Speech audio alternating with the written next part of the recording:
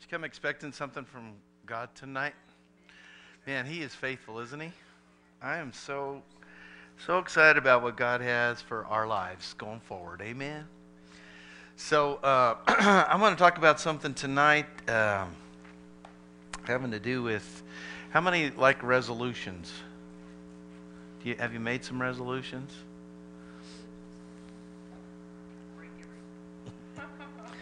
What's wrong with resolutions? So what do they end up being? Defeat. Defeat. Those pounds did not go where I said they were going to go. Some of those kinds of things. But everybody wants to do it. It comes to, celebrating the new year. It's the way people do it. It's kind of weird. I was in Africa one year over Christmas and New Year's both, and my goodness, they were playing drums all night long, and of course they speak French over there, so they go around bon nuit, and they're all drunk in the streets and all that kind of stuff. They're just using it for an excuse to party, and I never understood the word party either. When you're, never mind. I'm just glad I never went that way myself. I guess some people have fun with that, but so the resolution thing too. I might have tried something once or twice, but I've kind of gotten. Have you ever gotten disillusioned with resolutions? Disillusioned with resolutions. And so what I want to look at tonight is going from resolutions to revolutions, because the difference between a revolution is you burn bridges, don't you? So you don't go back. You get rid of the old regime altogether, don't you? And you go in a new direction. And this is what we have in Christ. And it has, when people make resolutions, it's because they want things to be right in a certain way or another, right? Because things aren't right. So it's all about what you're doing. It's all, I'm going to do this. I'm going to do that. And so much, there's some people, do you meet people that obviously they think that they're doing a lot of stuff right? You can kind of tell by the elevation of their nose, right? They're going to drown if they have a downpour, right? Because their nose is sticking up in the air. But anytime we're focused on what we're doing good or what we're doing bad, it's the old way. We need a revolution. We need, and this is what Jesus came to give us, is a revolution from resolutions. Amen? So I'm just going to read out of Galatians here a little bit today, because I think there's some freedom. How many know that we're free in Christ? And what are we free from, though? Sometimes people say, I'm free. And I like to sing, I'm free to run, I'm free to dance, I'm free to do all these things. But what's the revolution that has taken place in Christ that actually sets us free? What is so amazing about America? We say it's a land of the free and the home of the brave. It almost doesn't do any good to be free if you're not brave. Because you gotta go do something, don't you? You gotta take advantage of it. If you just sit back and don't do, that's the problem, I think, partly with America right now, is there's a lot of freedom, but not a lot of bravery. People don't want to get up and do anything, there is a lot of good people. Y'all are really good people, and so the other people, whoever they might be. But Christ has brought us into a complete deliverance from what we do. And it's not that what we do doesn't matter, but it's the way to be right is completely different now. Because the things that bother us about ourselves, the condemnation, the pride, whatever it is, it's all about what we're doing right or what we're doing wrong. And in Christ, he said there's a whole new way where it's not about that at all, and you're going to actually get it by this new revolution. Amen? It's not about what you're doing right or wrong. So, you meet people a lot of times, and you begin to share, Jesus, or you begin to share the gospel. And what a lot of people think, they think, well, if I'm just good enough. What I want to touch on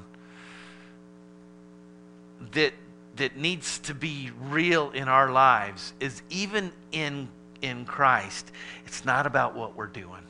It's not about what we're doing better than somebody else. Amen? Because you know what? Some of the most bound people are people that think they know something about God. Right?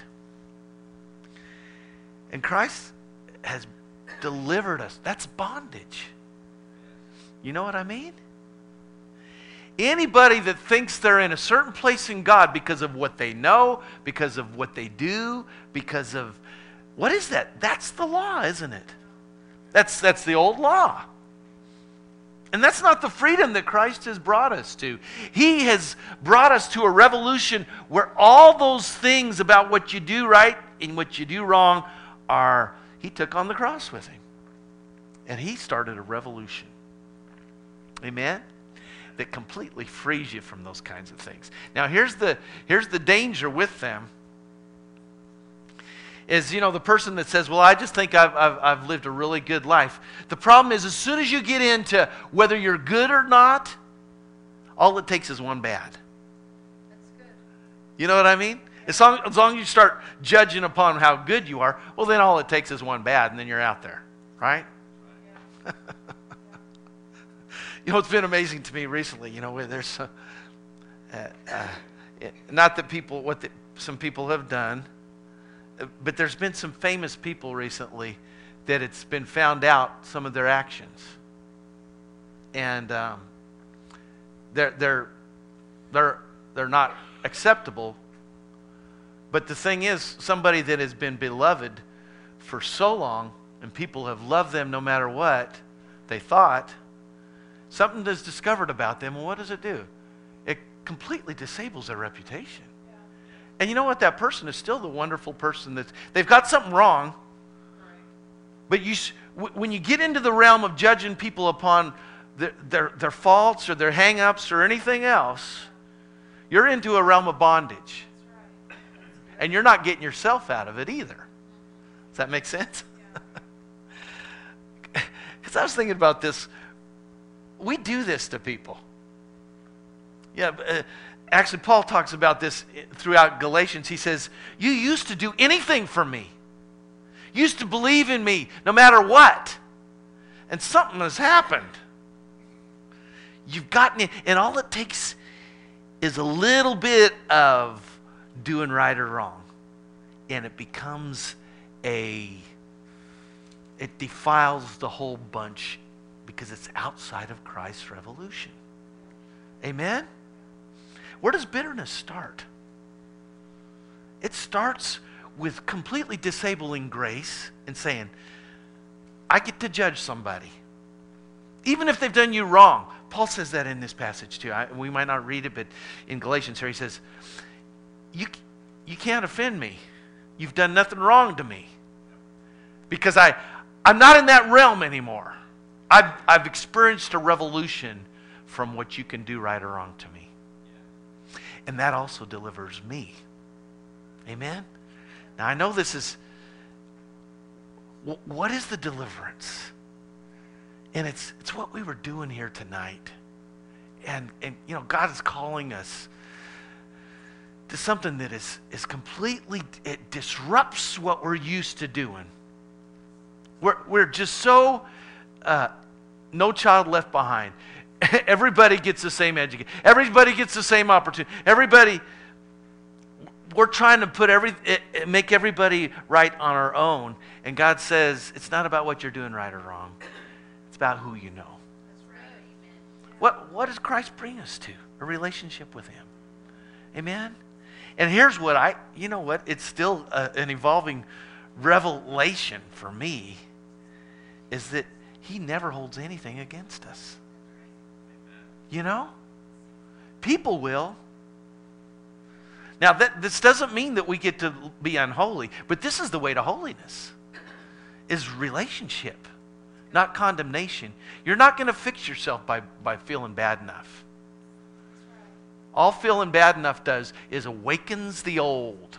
It awakens the junk from the old and the law. Condemnation is just law. Right? And the way to be right is relationship with Him.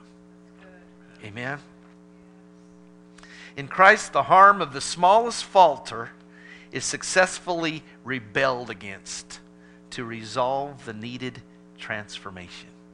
Let me say that again. A little bit going on there, amen? What is a revolution? I looked up the meaning of revolution. And it's a revolt. It's a rebellion. And then if you get down to the bottom of what I was looking at, it says transformation. But I believe there's a combination of that. You almost have to rebel against that old thing. You have to revolt against it. We're not going there anymore. I'll tell you what, every day the enemy wants to, when we're waking up, he wants to say, I'd like to point out something here. And where does oppression come from? What are forebodings? Something that's not going to be right based upon what I've experienced already, what somebody's done wrong, what I've done wrong, what I've gotten used to doing. And what do the resolutions do? And we already talked about this. The problem is you don't do them, right? And so what it reinforces in you is that you can't do it. And it reinforces this whole idea about what you can or can't do. And Christ says, we can do all things through Christ. But if we're trying to do the things, we're in the law. And yet we can do all things. But how do we do that? In Christ. Just letting go of our own abilities and taking on His. Amen? Galatians 3:23. So I'm just going to touch on the 3rd, 4th, and 5th chapters and bring out a few things in these 3 chapters. Faith or belief in our unity with Christ came to take us from the position of slave to, let's see.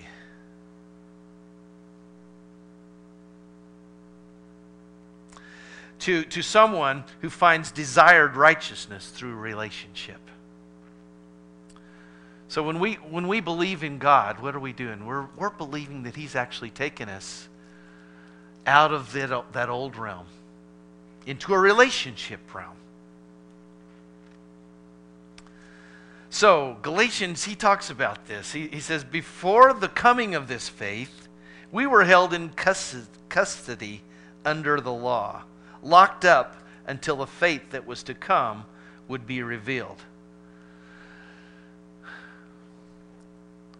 So Paul refers to the old way that we came out of as being a slavery realm where everything was about rules.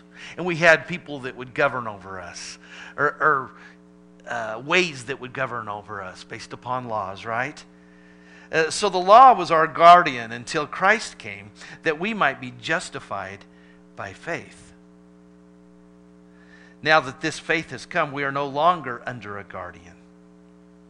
So in Christ Jesus, you are all children of God through faith. For all of you were baptized into Christ, all of you who were baptized into Christ have clothed yourselves with Christ.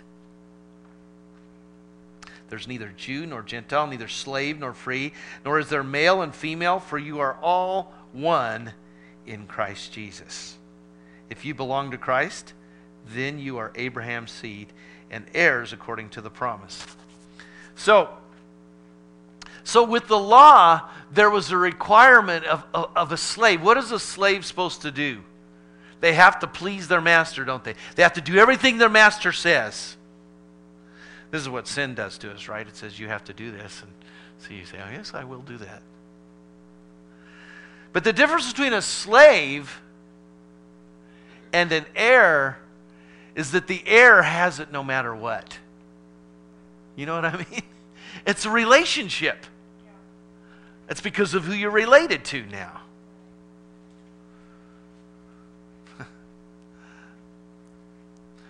You're a prince. You're a princess. It's just what you have a right to now. Amen? I love this. I don't have to be perfect. I don't have to. God says, don't try to please me out of your own works. The way you'll please me is just by being with me. Amen? And then I'll fix your works. It's a revolution of thought. And it's a rebellion against the law. Amen? It's not a freedom to be unholy. It's the way to be holy. Amen? It says, in the old way, we had a guardian. Christ came, and no longer do we have a guardian. We have a relationship with our Father now. Amen? So let's go to Galatians 4.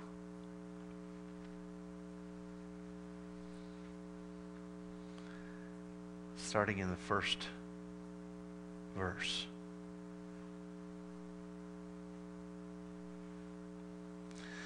So what I am saying is that as long as an heir is under age, he is no different from a slave, although he owns the whole estate. Now he's talking to people who were part of the inheritance, weren't they? But they were part of the law till Christ came along. Now, there's a state that you can choose to be in with regard to this, right?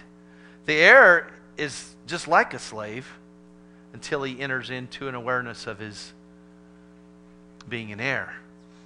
Now, we're not as familiar with some of this probably as they were back then.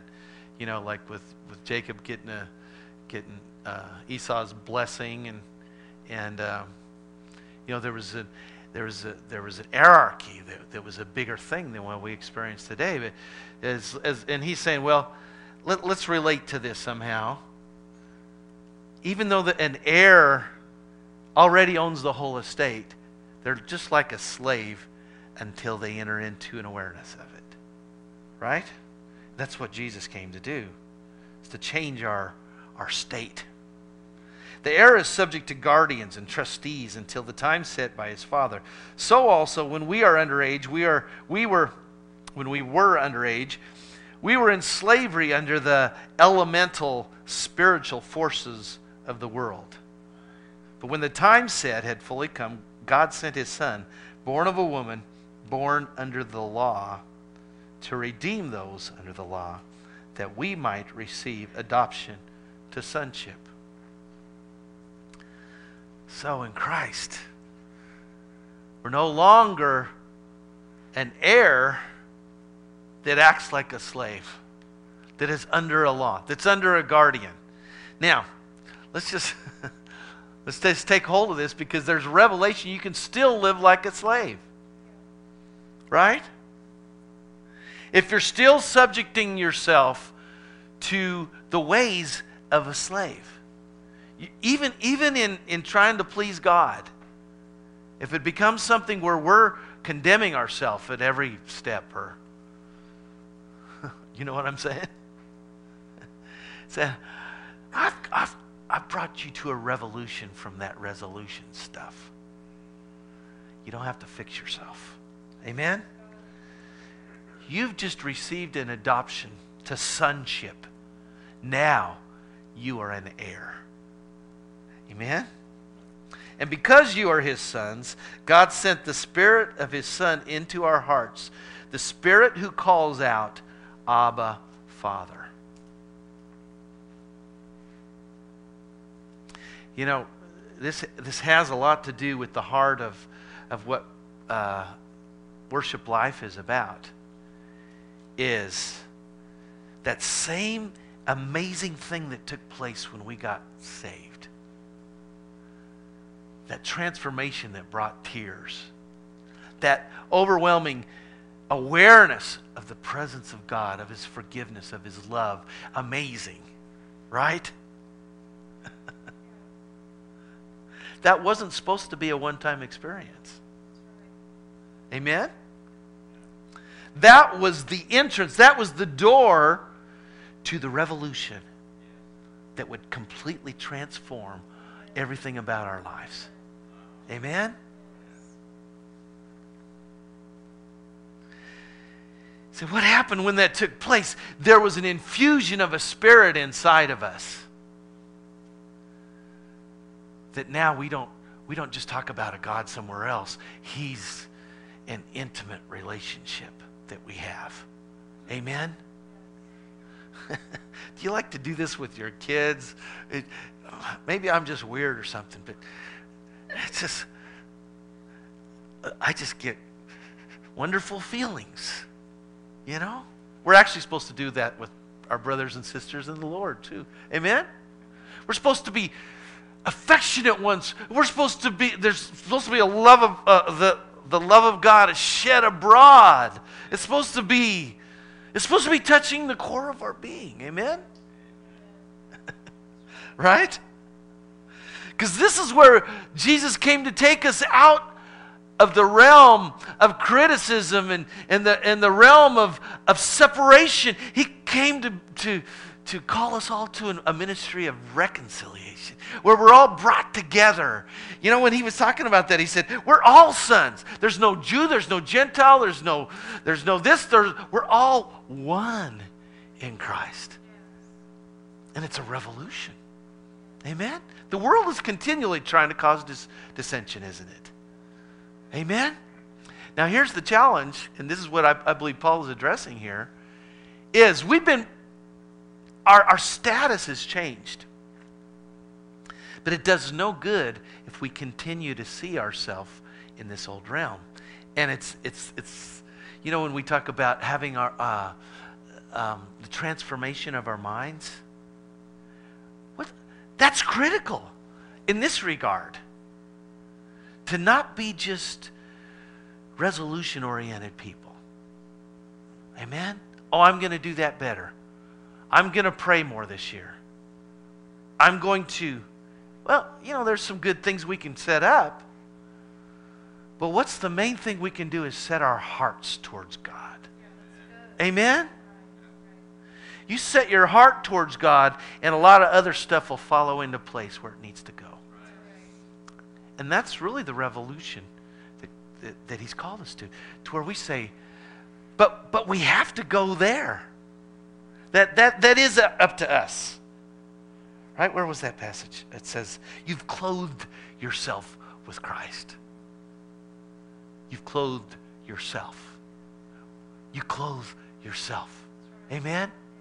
I'll tell you what, you get clothed up with Christ, sin doesn't have the place it had before. Right? It's not about whether you will fall into that and you're afraid of falling into it anymore. No, you're clothed in Christ. It's your way out. Amen? Say, I'm not going to do those other things. When we repent, what's the greatest repentance we need to have? It's a repentance from a heart that is impressed, enticed, and given to other gods in our life. Amen? And we repent from, remember in the Old Testament, he said, you're not going to have any other gods before me. And he promised the children of Israel, you go into the land of Canaan and you'll have, abundance. You'll defeat all your enemies. But I need to be your uno God. Right? Why did they start doing things that were reproachable? Because they started serving other gods. And it's the same thing for us. Amen? God says, I'm going to have to at some point, I've already, but it's going to be up to you to nurture this passion for me. Amen? It's like that last song we sang, The more I seek you, the more I find. If you're not seeking him, you're not finding him. You're just not. Amen? And every time you do find him, you find peace, you find joy, and you find a revolution from resolutions. Amen? It's no longer about what you're doing right or wrong. You're in the presence of the Holy One. There's a beauty in the presence of the Holy One that you don't acquire on your own. Amen? So, verse 7, you are no longer a slave, but God's child. And since you are his child, God has made you also an heir. What is an heir? That's somebody that it's just theirs. It's just theirs. I would like the mountain on a hilltop, and I would like a horse, and I would let no. He's going to provide more than all the stuff in the world that would pull our hearts away to other. What gets you excited? You know, we're going to start fasting this coming Sunday. And why do we fast? Because there's other things that get us excited. I could say a few foods right now and we might start salivating, right? Like a taco or a burrito or I don't know, a steak or chips at Chili's, man. All right, I'm salivating. All right. So why do we fast? So we can set aside some other stuff that we naturally gravitate to. And what needs to happen during that time? We don't become grumpy people and just waiting for it to finally be over. We clothe ourselves in Christ and actually begin to salivate about him. Amen? Because this is our way to the revolution that God has called us to, that Christ has provided. This is why he gave his life. So it's not about what we do right or wrong anymore. It's about who we know in him. Amen? We're a son of the Holy One. Amen? Formerly, when you did not know God, you were slaves to those who by nature are not gods.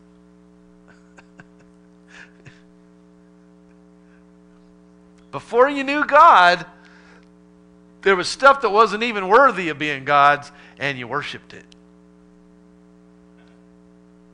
Right? Here's the thing that we need to just be sensitive to. We need to be. What does God do for us if he loves us?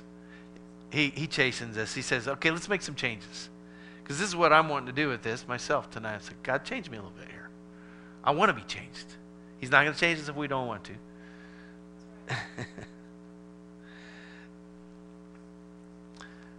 But he's wanting us to set aside some other things and actually not make it like it's somebody else, but it's me. Amen? There's some other things in my life that I gravitate to. And I'm going to need to set those aside and actually clothe myself with a passion for God. Amen? We have to stir it up ourselves. If we're not passionate about God, we're really not knowing that, according to what this says here, right? Formerly, when you did not know God, there was some other stuff that you gravitated to. I want to spend my time doing this. I just need a little me time. I just need a little R&R. You know, I heard people actually in ministry say, I just need to flesh out a little bit. Ever heard anybody say that? I just need to flesh out a little bit. Well, you know, we might need to relax a little bit. We might need to go on vacation and stuff because we are a three-part being, you know. But shouldn't there be like some major portion of our life that is consumed with our God if we say he's our only God? And we actually say that we know him? You know what I mean? Can you really know God and not be impressed? Not be kind of overwhelmed? I'll tell you what, if Jesus were to show up in the flesh right now, would we just kind of, you know what I mean? Don't you like to hear stories of visions that people have? You know? I used to travel with Brother Hagin. A lot of people would come. They wanted to hear the stories about the miraculous visions and things that would happen.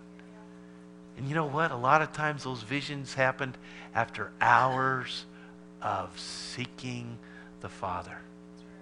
You know what I mean? He didn't have a vision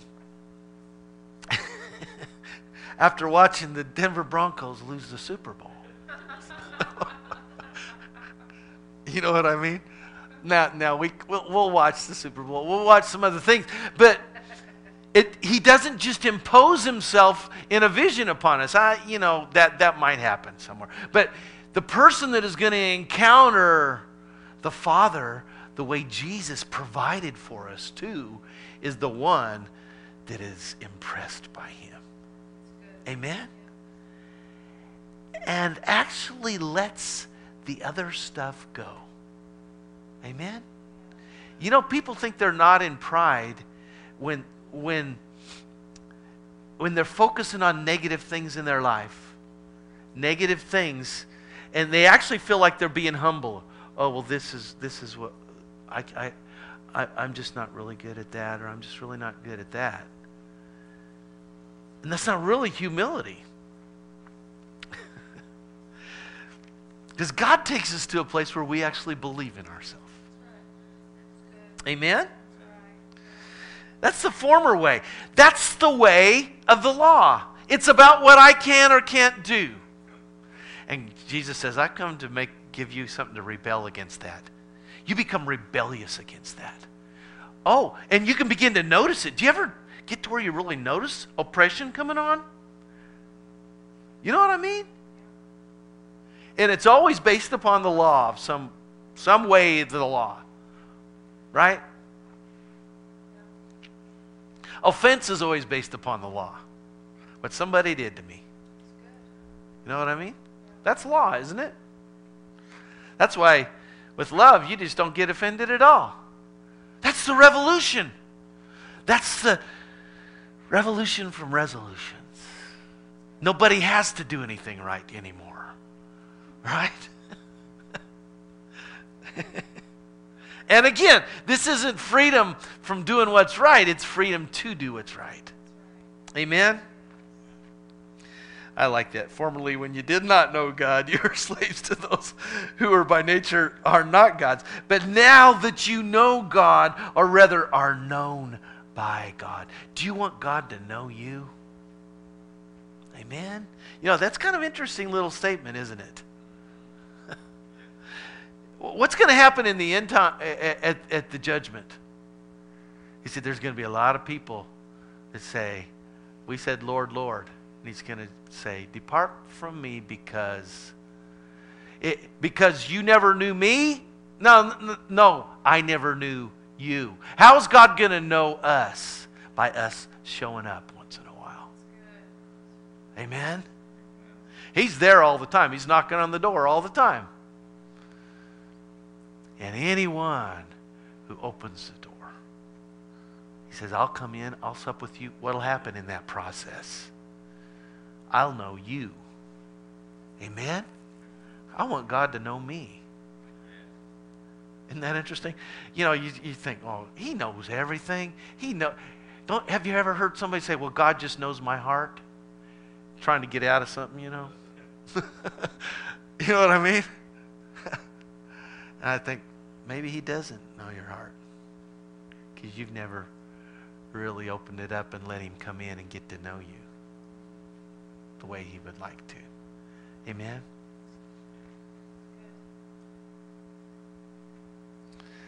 But now that you know God, or rather are known by God, how is it that you are turning back to those weak and miserable forces? Do you wish to be enslaved by them all over again? So that means it's possible. Right? I'll tell you what, victory is continual in Christ. It's a continual possibility. There is no victory where the law dominates, where we go back to that and we say that I'm gonna let myself be affected by it in the least. Amen? Is that true? It says, having been given all this, why would we ever go back? Why would I ever go back? You know what? Sometimes we get into a pattern of yielding to these, that they're easy things to fall into. They're in our flesh, aren't they? You know what I'm saying? We hold something against somebody else. Doesn't matter how much they deserve it. What are you doing when you hold something against somebody else? It's law, isn't it? There is no love in that. You're going back to the old way. But you're an heir. Why are you acting that way? Christ brought you out of that, made you a son. Now you don't have to worry about anything. You're an heir. Heirs don't act like that. But you're acting like that. Well, listen, you're just going right on back and serving those old unworthy gods again. Right? And you know what? It doesn't take much of it at all. Again, you know, the person that says they're good enough based upon what they're doing, all it does is you're just putting yourself right back in the law. As soon as there's one thing. That's why, man, this renewal of the mind isn't just getting a bunch of word inside of you to where you can spout out word. No, it's living it. Living the victory of the revolution. Amen? The separation from the power of the enemy to get you on even one little thing. Amen? Now, he calls us to perfection, doesn't he? Now, our status is perfect in him. We're made to be a son. But how do we start acting like that? We get a revelation of this. Amen? That we are free from those things. Hebrews 11:6. I'm just going to interject this one. And without faith it is impossible to please God, because anyone who comes to him must believe that he exists and that he rewards those who earnestly seek him. If we're going to have this relationship with him, you know, just because it's easy to say, oh yeah, I believe that he exists. But again, it's kind of like if Jesus were to stand up here right now, we'd be acting, you know, I don't know, maybe. I'm just saying, if we really saw God the way he is, we really believe that he exists as he does, the more revelation of that just overwhelms your life. Amen? We're not like anybody else out there. We can't act like them. We can't be impressed by the news. We can't get into fear over earthquakes in Dallas. We can't get into fear over ISIL or any of these things, or our own government, you know. Why? Because we believe he exists and he rewards those who diligently seek him. I'll tell you what. If you believe he exists, you diligently seek him. Amen? And again, what happens if you diligently seek him? You find him, and you want to hear his heartbeat, and you want to, right? And you're kind of a different person. You want to be different? Amen. I don't want to be defeated. Have you been defeated as a Christian? I have been. You know? And have you ever wondered, hey, I thought I was doing this right. I thought I was doing that right. I thought I was giving. I thought I was confessing. I thought I was doing it. You know what? There's deliverance from that. Amen? Because every one of those things need to be part of just the overflow of relationship with our God. Amen? All right. Let me just give you this a little bit more. Is this good? Galatians 5. Verse 1. It is for freedom that Christ has set us free. And what does he set us free from? the law. What we do right or wrong.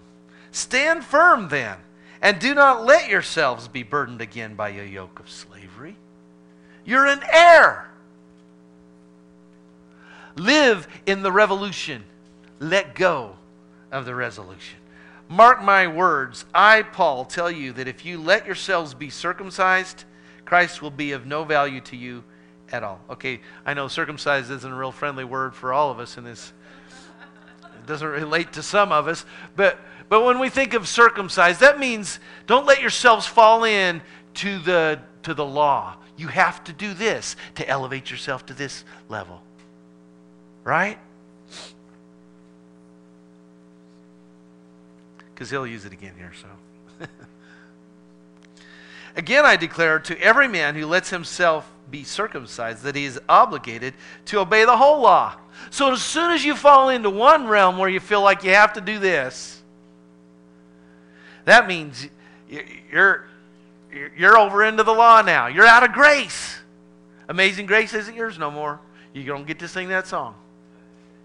You don't get to sing Amazing Grace. Because if he saved a wretch like you, you're out of that realm now. Amen? And grace delivers you from the power of the do's and the don'ts. And it takes you a place. But how long does it do it? When you're seeking him. That's good. Amen? Grace doesn't fix you when you're seeking other gods. Right? It fixes you when you're seeking his face. It's his throne of what? Grace. And we can come boldly to that throne of grace. Do we have to? No, it's those who go there. And what do they find? They find help in the time of need. What's the time of need? When you're tempted. When you're drawn away to something else. I'm going to go to my throne of grace. It's my place at the Father's side. Amen? And I'm going to go there and I'm going to have a good time with my Father. And all those things that were pulling me another way, he sets me free from them. Amen? Mark my words. Paul, tell you that if you let yourselves be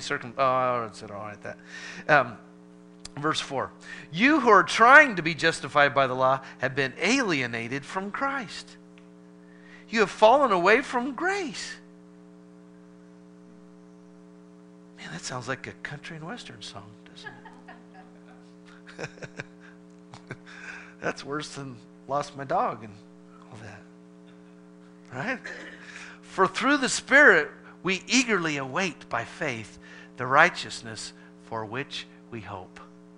All those things that we would resolve to do on our own, by faith, we just let God bring them about in our life. Amen? By faith.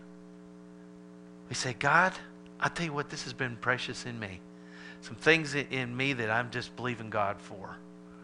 It's just so good to say, God, I just believe you're doing it. Amen? I'm going to quit worrying about it. I'm going to quit feeling bad. I'm going to quit trying to fix it myself. I'm just going to run to you, take your word, and just believe it's true. Amen? What's happening when I'm standing fast in the liberty that Christ has given me. I'm not letting myself be. We let ourselves. We're brought. I just have to worry about what? Worry about something? I don't have to worry about anything. I've been brought into a new realm. If I worry about it, what am I doing? I'm alienating myself from Christ. And grace isn't even effective in my life anymore. Why would I worry anymore? Why would I get upset anymore?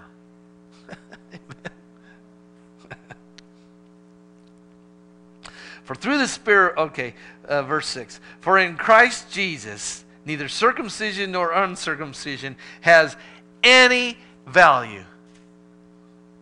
What you do, what you don't do, doesn't matter at all.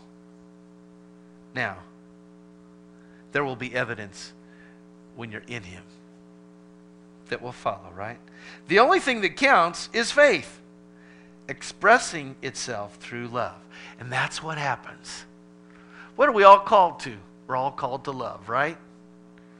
Love does not exist where the law does. Right? Because what happens, we've been called out of that. And the only thing that by faith we do, now, we don't try to love as works either. Have you ever talked that? You ever seen that happen? Well, I'm just walking in love with that person. I'm just going to walk in love towards them.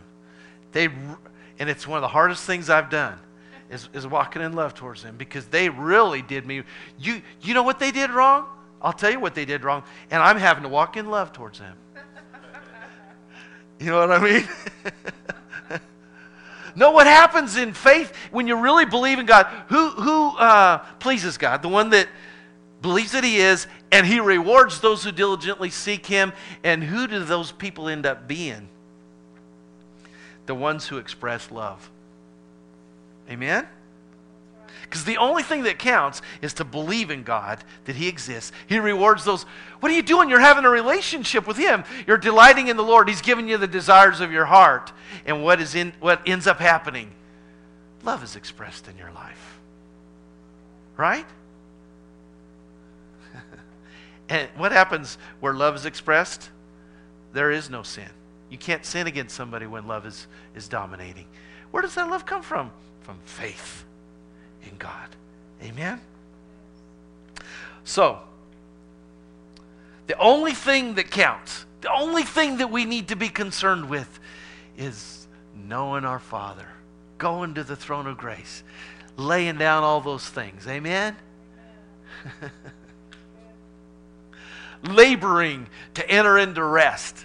You familiar with that passage? That always seems kind of funny to me. But laboring to do the only thing that matters. Rest from our own works. And just receive of the grace of God. Amen? You were running a good race. Who cut in on you to keep you from obeying the truth? That kind of persuasion does not come from the one who calls you. A little yeast works through the whole batch of dough. Again, all it takes is one do, one don't. And you're right back in the law, because all it takes is one mess up and you're out. In Christ, all it takes is one choice of Him, and He takes care of you. Amen? But you don't step over into Him and then step back over here. That's not a heart that's seeking Him. Amen? Seeking Him is a progression. It's from one glory to the next glory. It's not stopping ever. And it's becoming rebellious to the law. Rebellious to anything that enters into that one circumcision or uncircumcision. Right? It's not about what we know, the revelation that we have above somebody else. It's just that we know God. Amen? I'm so thankful for doctrine. I'm so thankful for revelation about the Spirit and some things like this, but do I want to enter into the law and say that somebody else has to? You know what I'm saying? All right.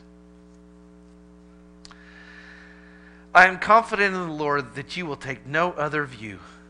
The one who is throwing you into confusion, whoever that may be, will have to pay the penalty. I like the first part of that, though. I'm confident in the Lord that you will take no other view. You're not going to listen to these other things. There's other teachings going on. Paul talks about this a lot. He says, man, there's other people trying to take you out of this liberty that you have in Christ. Why would you do that? He's taking you away from bondage to the law, what you can do or what you can't do. In Christ we can do all things. Amen? Every one of those things that we can do in Him are going to be right. Amen? Those things that we can do in Him are not wrong. They're not enabling the flesh. Everything that we can do in Christ is right.